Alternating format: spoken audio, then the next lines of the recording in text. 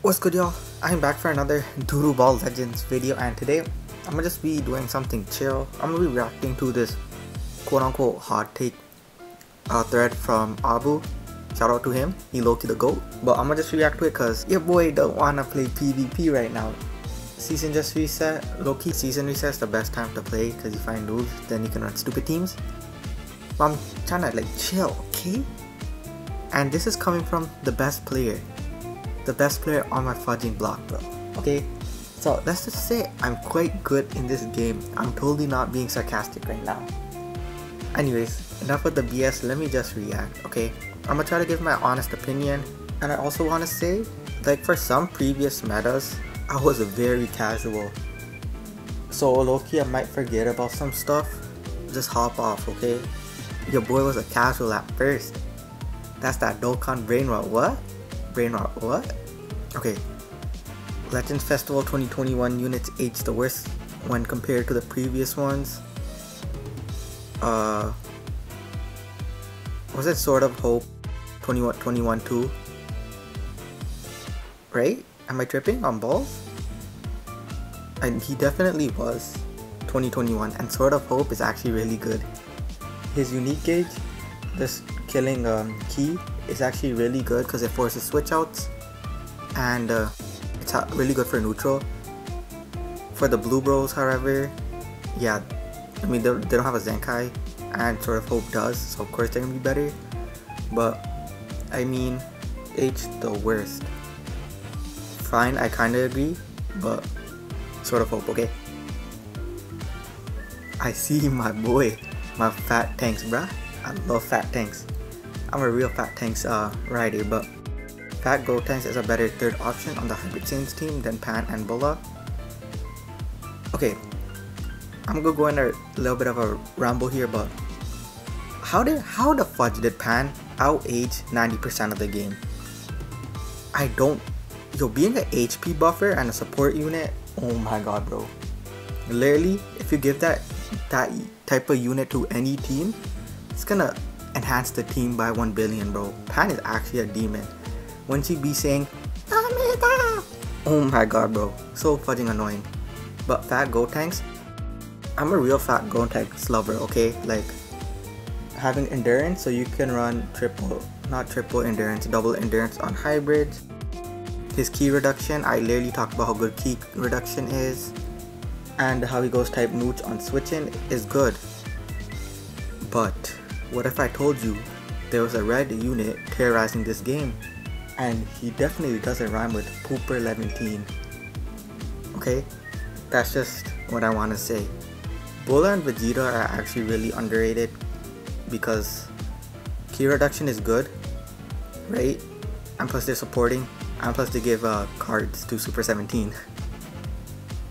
Fudging, recipe for disaster. I'm thinking about it, probably Fat Goat Tanks is the worst out of these three. But whatever, right? It's still good, he's still good. Like, these three units are still good. But Fat Goat Tanks, in my opinion, is still the worst out of the three. Alright. Overhated on release, but will get their shine throughout the year. Bro, who be hating GT Spirit Bomb? Actually, a lot of people did on release, not gonna lie. For his animations though.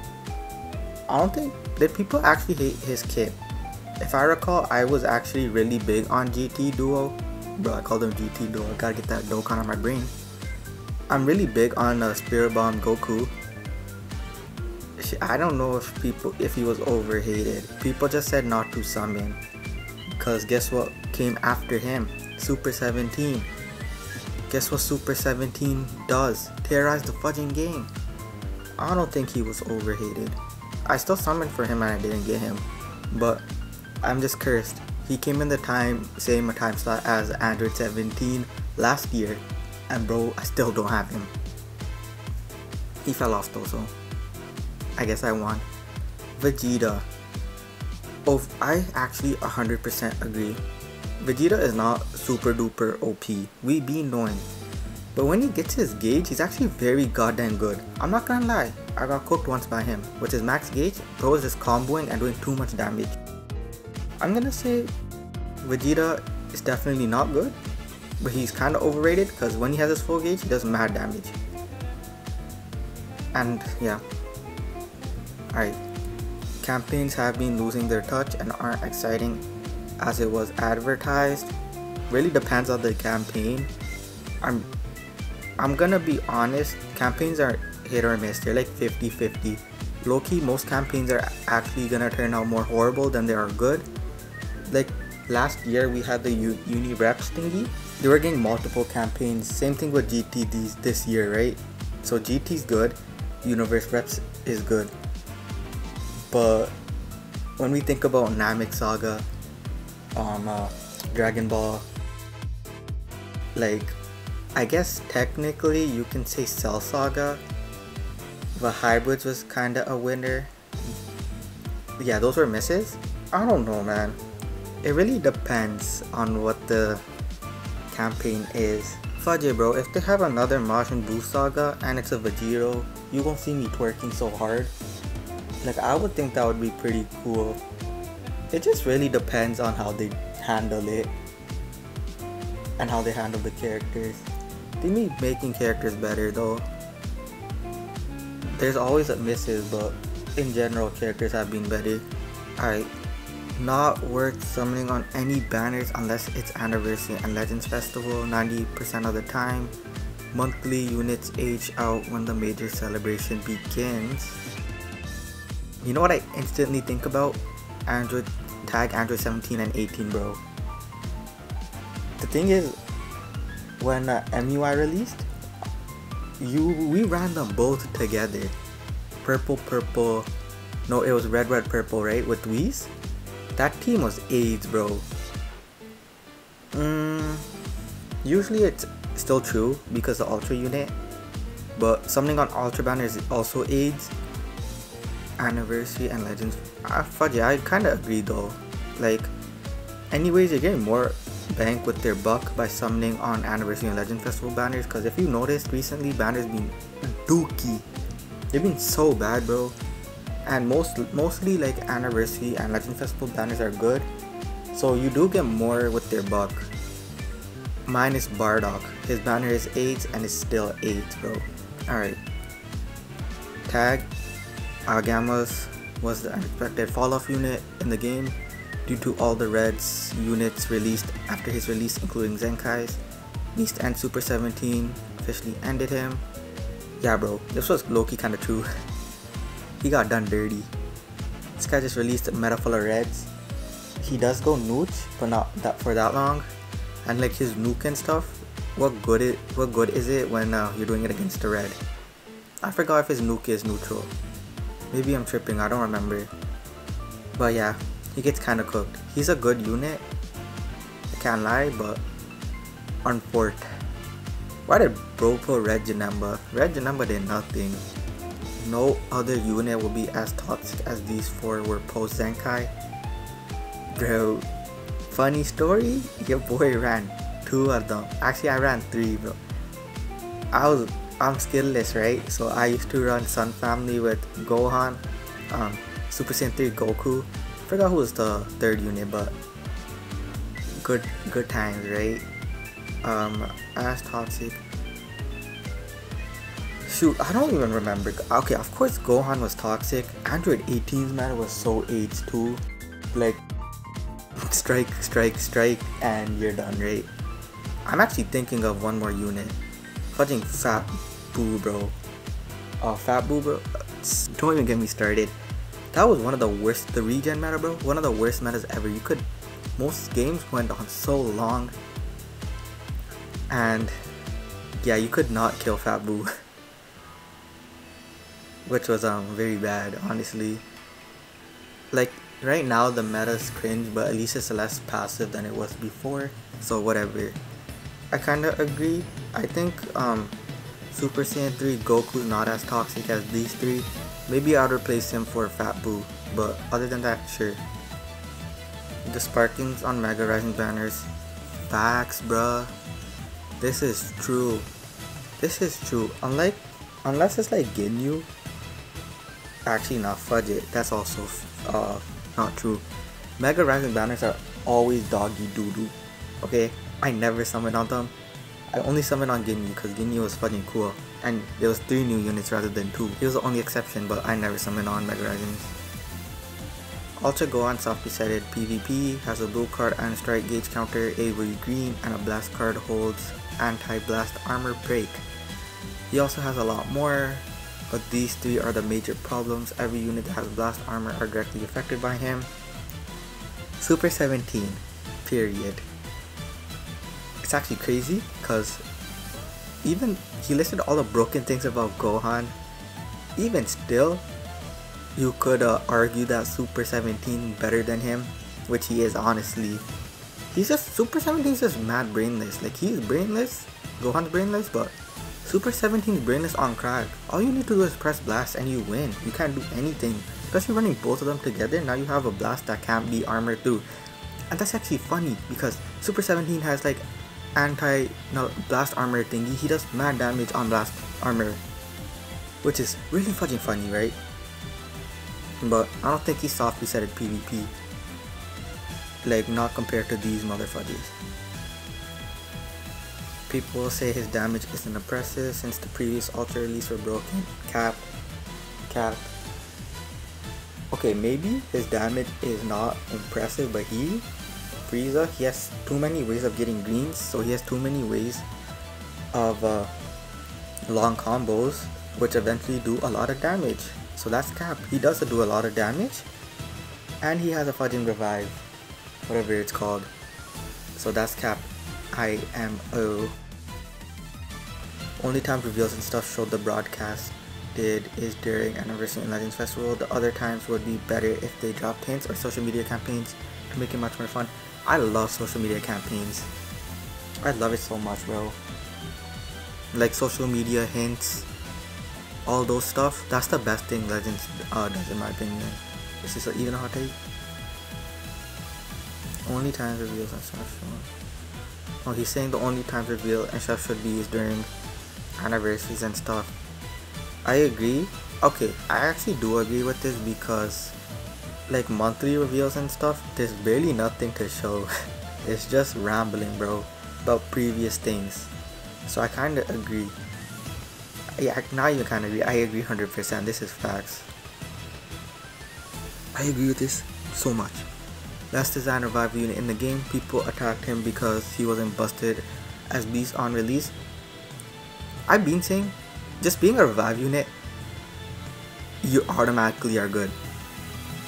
Alright, not automatically, but being a revive unit is really fucking good because you can stop combos, etc, etc. And Piccolo, if there's a unique, he's gonna be automatically good because he's already a revive unit, and that's kind of the case. He was really good with his equip. So yippee. Buffing a single tag for a year.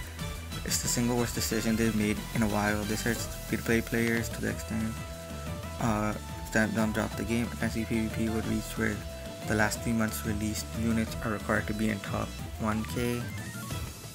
They don't be buffing a single tag like that though. Like even though they said that they're focusing on GT a lot, GT's not the only tag being buffed. Like powerful opponents, androids, GT, fudge uni reps. Yeah, you could run those teams and be top 1k. Easy, right? But kinda see where he's getting at. But I disagree. Sadly, their unique equipment isn't enough. Blah blah blah blah blah. This is not true. First of all, we don't know what the fudge their unique equipment is. If it's busted, these guys are busted. Can you please remember what they do? They have sub-count manipulation, bro. They have an AoE green. They have AoE greens are pure AIDS, bro. They have Vegeta has long combos. Goku has vanish. These guys have vanish restore. Their base kit is good. I don't know why people be hating. Because they're not defensively good. Wow, I wonder if there's a defensively good blue unit that GT has that could cover them. Right?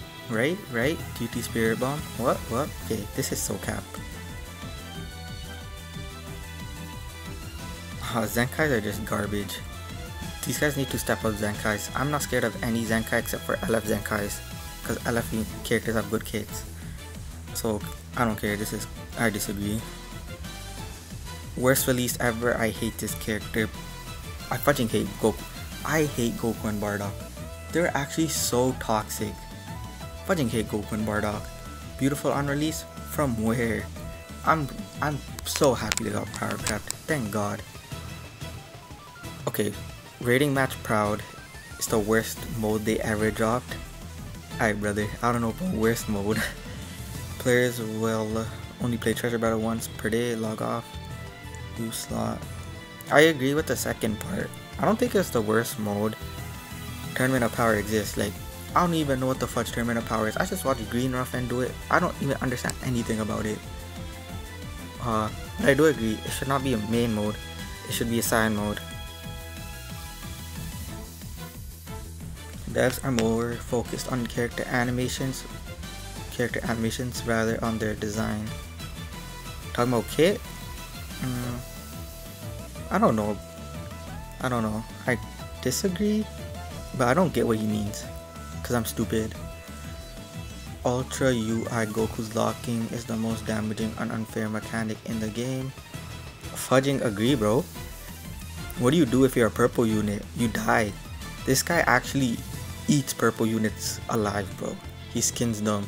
He wears them, bro. I agree, bro. The fact that he gets ultimate too, this actually aids.